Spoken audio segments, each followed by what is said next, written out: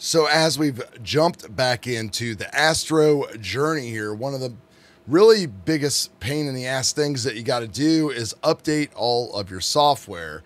And typically it's pretty easy, but there's certain things that we need to work that on my system we're not working, and you're gonna fall into this trap one of these days. So what I want to do is show you a couple things on Pixinsight, and then we're going to also talk about how to re-enable the Cuda graphics acceleration if you have an RTX NVIDIA card and you want to use any of the exterminators.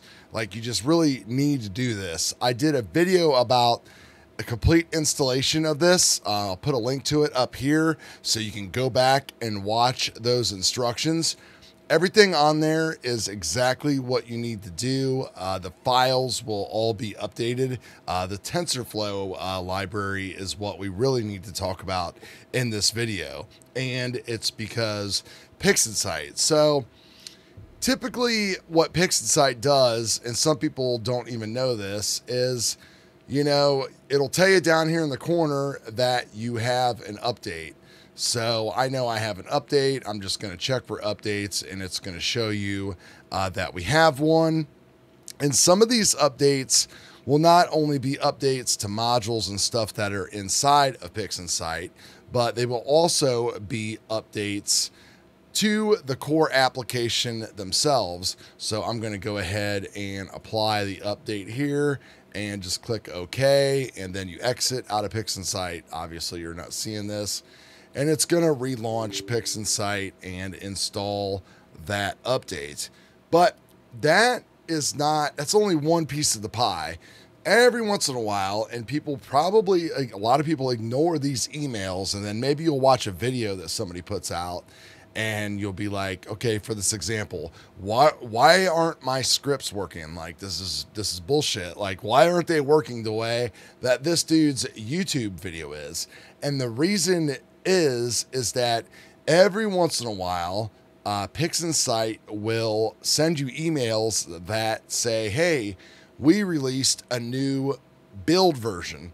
So what that means is that you're going to have to go to the software distribution center on Pixinsight, and you're going to have to log in there, and you are going to have to download the newest and latest build if you want all of the super features that they are putting into Pixinsight.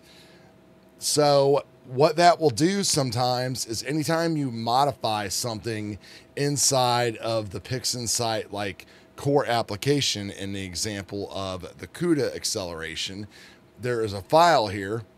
This TensorFlow file, for example, is the file that we need in order to get our exterminators to work at like lightning speed and not at like minutes, you know, where you're sitting there just like, what the heck's going on?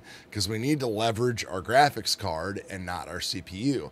No matter how powerful your CPU is, for some reason, the way all this stuff works and it's coded, the GPU processing and memory is just way faster. So if you have watched my video, or if I'm going to go ahead and plug the Astro Imaging channel, and I'll put a link to their description and a link to this video in the description down here too, and you can watch the first like 20 minutes of this video where this gentleman will actually go through his process on how he updated and got Cuda running, even though 99% of the people that watched mine were just as successful. There's no reason why this wouldn't be as successful either.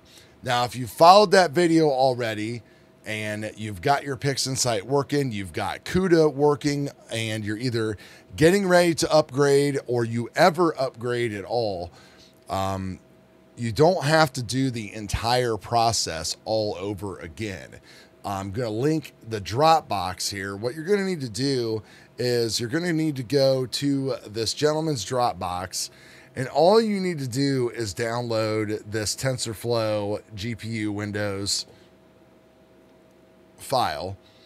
And then when you get that file in there, of course, it's going to be in your downloads, and it's right here. And then you're going to extract it, and you're going to go to lib, whatever.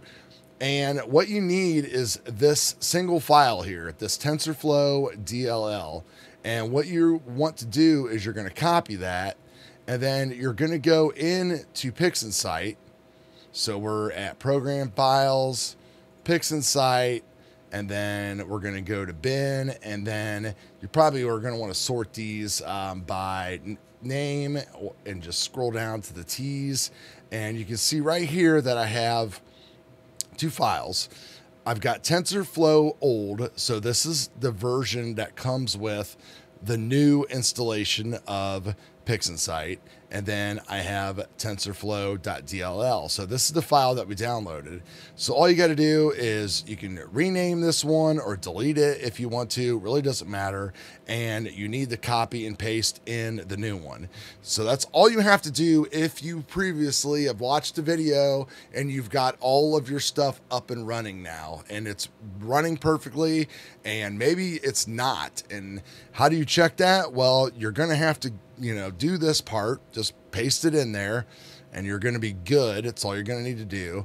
And then you're going to want to bring up like, a task manager or something like that, so you can see exactly what's going on inside your GPU. You used to be able to have a little drop down here, and it actually said Cuda. I don't know where mine went or whatever, but you're going to see a huge spike in the GPU performance. So let's get rid of all this, and now we're in Pixinsight, and I'll just go ahead and open up whatever we got here. So we've got a master light here of something. I think this is like my dark shark I was playing with again, and we'll just go ahead and stretch that so you can see it. Bring this up, and you might even just want to run this test already, because maybe you think that your Cuda is working and it really isn't, because you downloaded a newest version and it's broke, and you just think that, well, maybe the new version of Pixinsight is just slower. I don't know.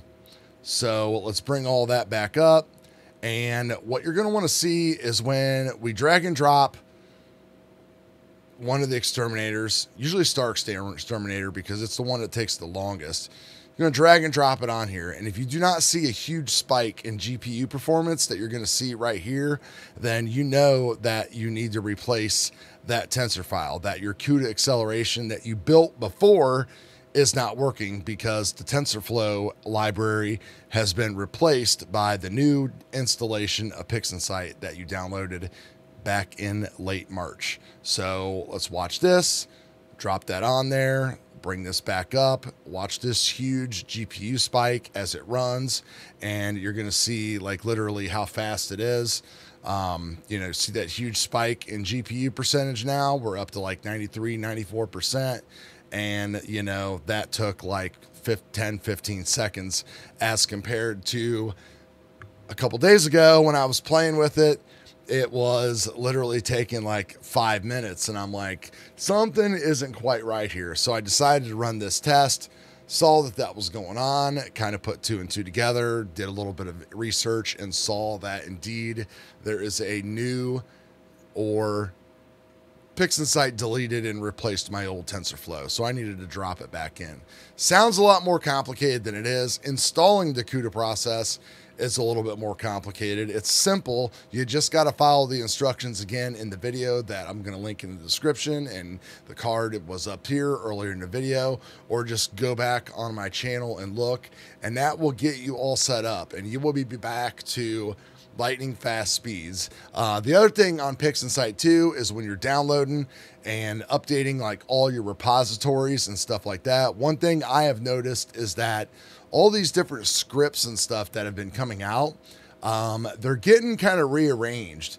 For example, I'm really hip on this new SETI ASTRO statistical stretch. I've been playing with it a lot. It's really awesome. If you watch one of their videos though, it's actually either in utilities or toolbox. And if you might have updated your script, or maybe you didn't, and now you're looking all over for it and you can't find it. Well, because now he's got like his own column with his latest repository It's called SETI Astro. So there's just a lot of little things that are kind of going on with that. What else is going on that Graxpert was the same thing.